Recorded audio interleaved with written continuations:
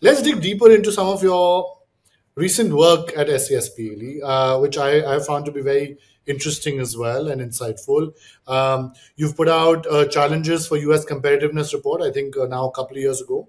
A more recent report on mid-decade opportunities, again for the that vision for competitiveness report. Talk to us about those reports, right? And Yeah, talk to yeah, us yeah. about what are some of the core recommendations coming out of those reports for the U.S. That you think are critical in this next sort of 5 to 6 year time frame, Yeah.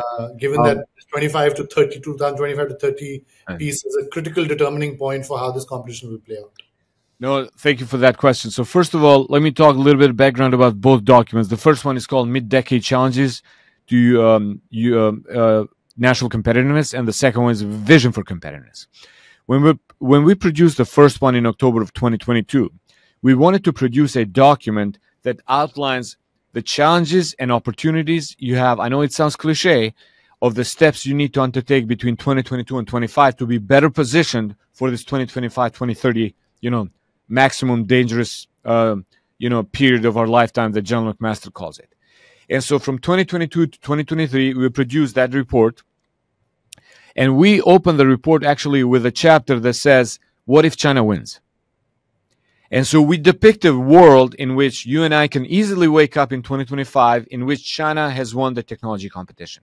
Yeah. And I can walk you through that scenario. It's not a sci-fi scenario, Yeah. but it's a really, if you allowed the trends from 2022 continue in the technology space, you could easily foresee an environment in which you wake up and you have a world in which the digital infrastructure globally is owned by Chinese. Most of the online platforms are owned by Chinese, and most of your data, one way or another, goes through the CCP servers back in Beijing, right? Yeah. So we wanted to really project forward that potential scenario that all of us could face if we allow that competition to go unaddressed or unchallenged, right? Yeah. And so that was the purpose of that document. The It's document, I would say it's almost like, I don't know if you see the parallels. It's almost like what Eric was saying back in 2018, etc. That in that 2018-19 timeframe, that listen, our lead against China is really, really slim. yeah, Two, 3 years down the line, yeah. that lead will not be there, right? And no, absolutely right. And the other thing I would say is, people think that there's an end point to the technology competition. I would argue that it's not, because technology evolves almost every day, every second. You always have to be dynamic when it comes to this competition. So you always have to go faster, as Eric says, and you always have to outmaneuver and outpace your competitor, right? Otherwise, this is how private sector operates, right? If you see what the private sector or the release of these models that has happened in the last 2+ years, is almost every month or two you have a release of a better, powerful model, because every company is trying to stay ahead. Yeah. No, I call it waves, Elise. I call it waves. Yeah, that's a great one. Yeah. There are waves. Yeah. You might have ridden the first wave really well, and you were the great surfer. Exactly. Rode the first wave really well, but there's another one coming.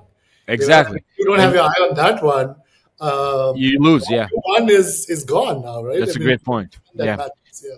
And we said this thing in the first report when people asked us, especially when they were asking Eric, is China or U.S. ahead? He would say, like, United States is ahead, but China is catching up fast. And you can see it, you can see, like, whether it's 18 months, 12 months, or 6 months, but you always want to be ahead, but you don't want to stop. Because your competitor... These two documents were now broader than AI, right? I mean, these are now, so unlike the AI Commission work, this is now much broader. So talk to us about what the scope looks like for competitiveness. Yeah, so if you look back at the AI Commission's report, Chapter 16 really, which probably a lot of people didn't pay attention, but the way we designed Chapter 16 was really in response to Eric's question: is what is the United States list of technologies that we have to stay ahead? Yeah. In Chapter 16 already starts talking about what are the list of technologies, right? It's not just AI, because AI is one of the technologies, but AI is also going to fundamentally drive forward other technologies. Think about biotech, quantum, and everything else. And so what we did with SCSP the first year is we did a net assessment. What are the technologies that are critical for the future of nations? Technologies that are general purpose technologies, dual purpose technologies that can drive fundamental change in terms of your health, in terms of your economy, your national security, Yeah. military capabilities, right? So we came up with a list of 6 technologies, right? And so we continue to always talk about those 6 technologies because they're all intertwined. They all have hardware, software, data associated with them, but also they are critically important for the future of everything we're going to do.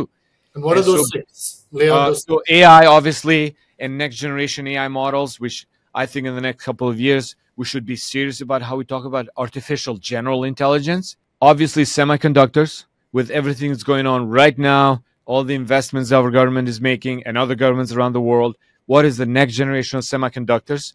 Once we reach the end of the Moore's law, so that's two. Third is advanced communication. So we're talking about 5G today, but people are already working on 6G. And then you put on top of that satellite connectivity, which is also emerging as a serious actor in the United States with the Starlink deployment and other deployments around the world. China is also not behind in the space. So those are 3 that you have to fundamentally get it right. And then the next 3 are the future of compute power, which includes quantum. As you know, quantum has always been like 7 to 10 years away, but I think with the advancement of AI, that window will be shortened. And you Yeah. have amazing companies now that are working in this space, both here and in India, as you know. The fifth technology that we place a lot of emphasis is the future of energy. And here, whether you're talking about the battery, whether you're talking about the fusion of all the elements of energy, which is now, as we talked earlier, getting a lot of attention. Yeah. You saw the news now, companies purchasing nuclear power plants, revitalizing power plants, a lot of emphasis being on fusion. We have some serious fusion companies now in the United States. We as SCSP, we have a fusion commission that we have launched just because we believe, even fusion that looked distant future many, many years ago, now we have some serious companies that have serious milestones ahead of them to produce fusion energy, right? And so energy is really critical. And then the sixth technology is biotech. I mean, again, with the advancement of AI, biotech now really is on a critical point.